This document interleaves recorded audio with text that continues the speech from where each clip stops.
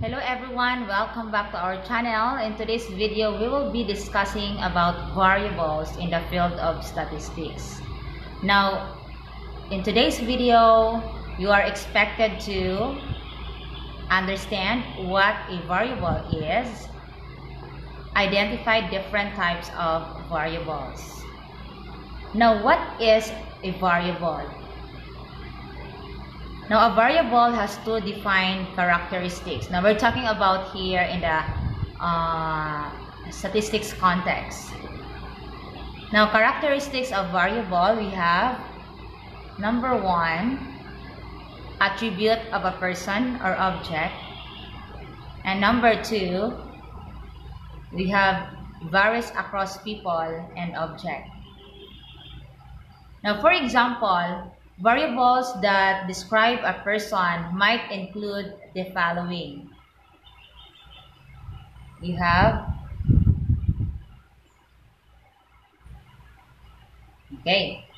you have for gender.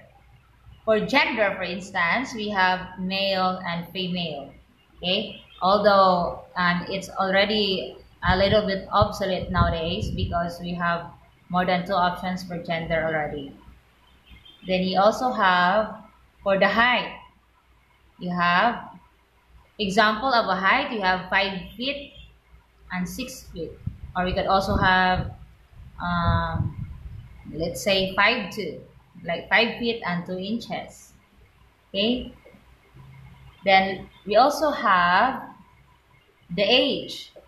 For the age, we have 12 years, 50 years, and many more. Like, how about your age? You could also have the hair color. So, example of hair color, we have blonde, brunette, or we could also have dark or black, just like me, or just like your hair in Philippines.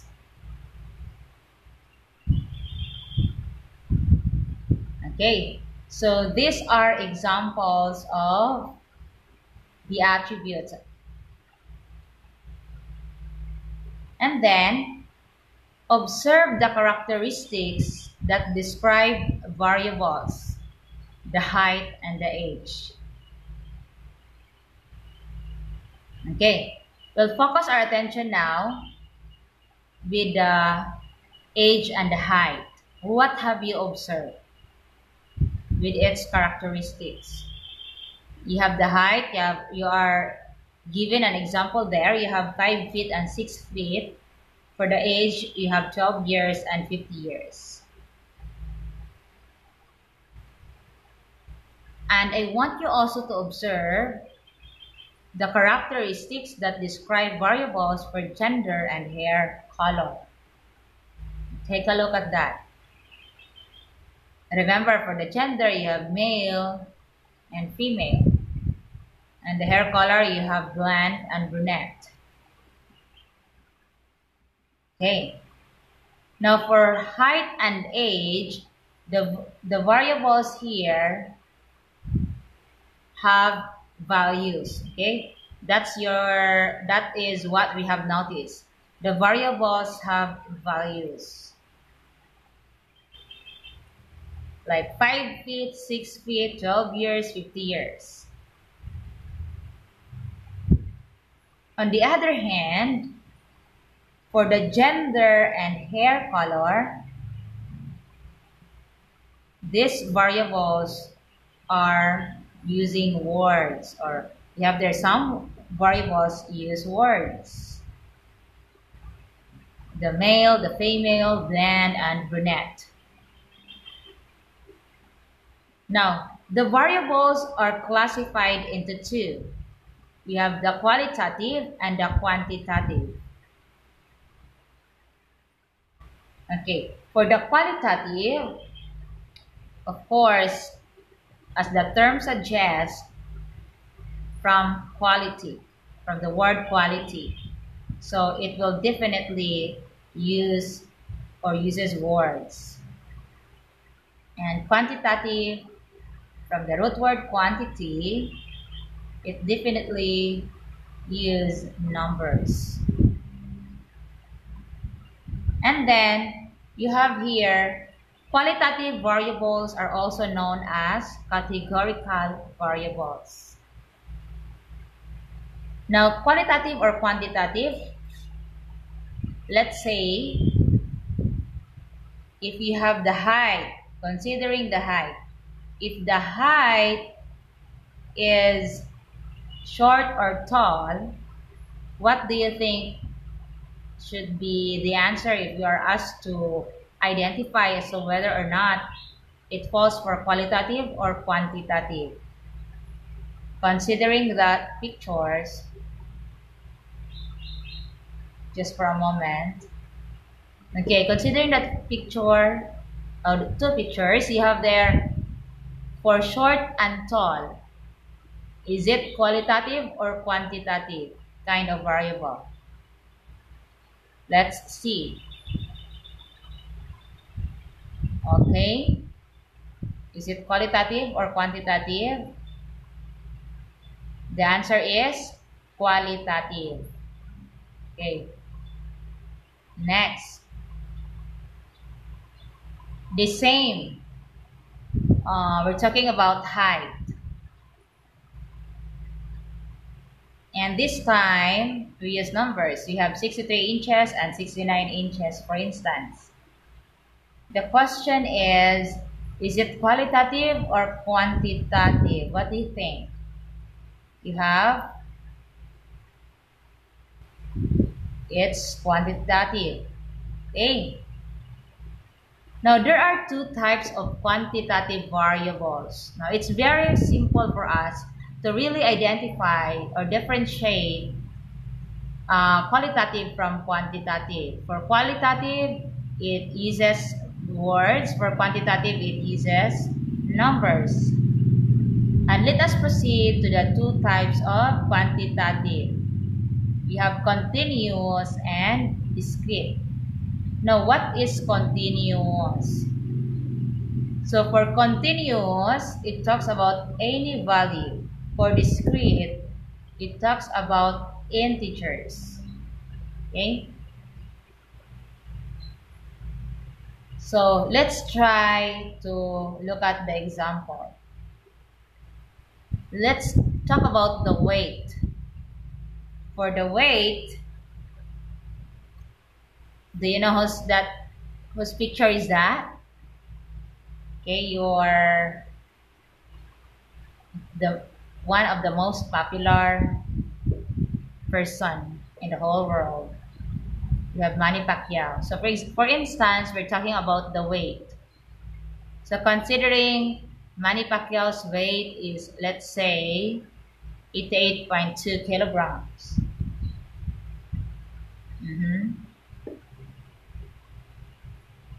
Is it, or let's say 92 kilograms. Is it discrete or continuous? Try to analyze. Okay, it is continuous. As you can see, there are decimal places or decimal points.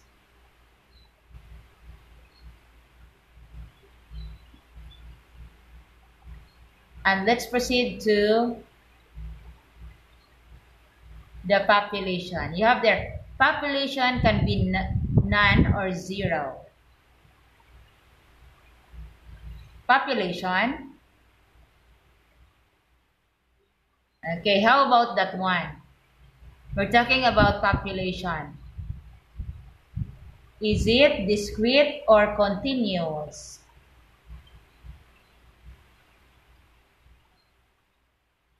Okay, take a look at the pictures. Is it discrete or continuous? What do you think is the answer?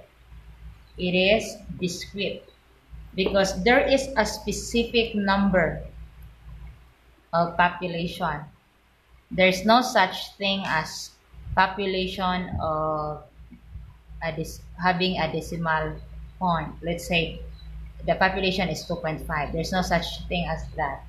Okay, it's a definite number. Now let us proceed to the summary of key points.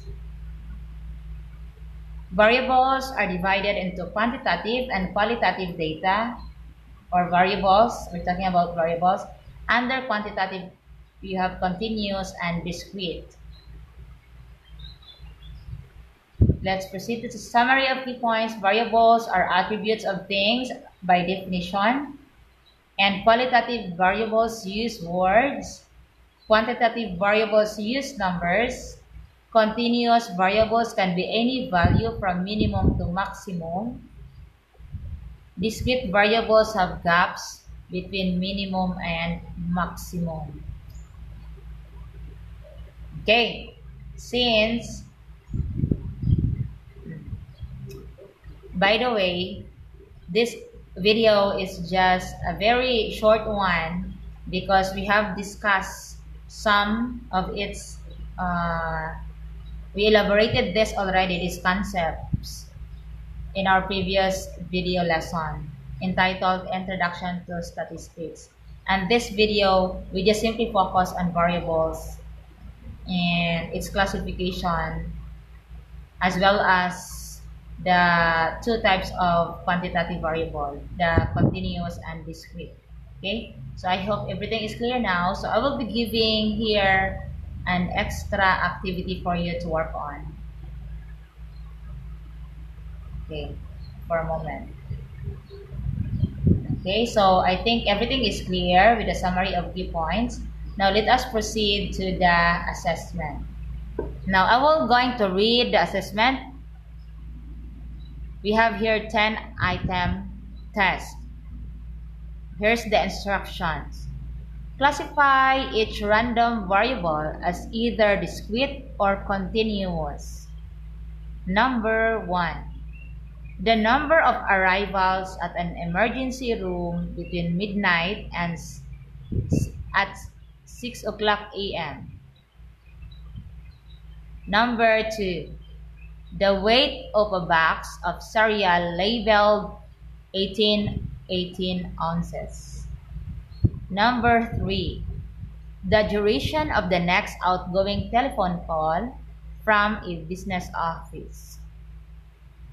Number 4. The number of kernels of popcorn in an 11-pound container. Number 5. The number of applicants for a job. Number 6. The time between customers entering a checkout lane at a retail store. Number 7. The weight of refuse on a truck arriving at a landfill. Number 8. The number of passengers in a passenger vehicle on a highway at a rush hour. Again, the number of passengers in a passenger vehicle on a highway at rush hour. Number 9. The number of clerical errors on a medical chart. Number 10. The number of accident-free days in 1 month at a factory. Okay, so I hope that's very easy for you to answer this, because this has been part of our lesson already in the previous video, and that's it.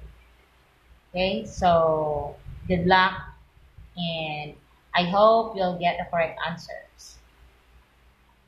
So before we're going to end the video, let's have a quote for today. We have here, life is like math. If it goes too easy, something is wrong. So it is related to a statement wherein it is too good to be true. Okay? If you think that it's too good to be true, then it is not true. Okay? Thank you so much for watching, and don't forget to subscribe our channel, and see you on the next video. Bye.